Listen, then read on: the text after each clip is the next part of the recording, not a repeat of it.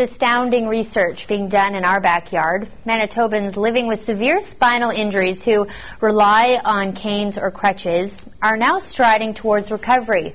Global's Nellie Gonzalez explains.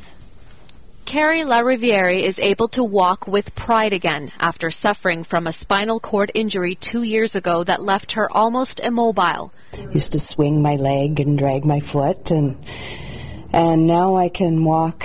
It looks just about normal. And this is what it took to get there. I feel it all the way up my leg. It looks like an exercise bike, but it's actually a stimulator used to stimulate nerves on the soles of the feet. Experts say when nerves are damaged or unused, the muscle weakens.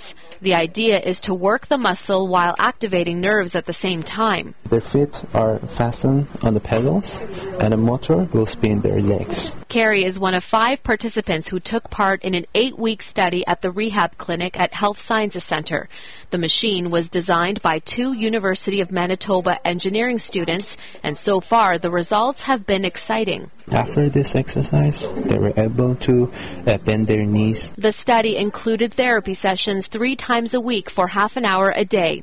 This is kind of like right out of left field because, you know, it's such a simple looking machine. Rod Buick broke his neck 9 years ago, and he never thought he'd be able to walk without his 2 canes again.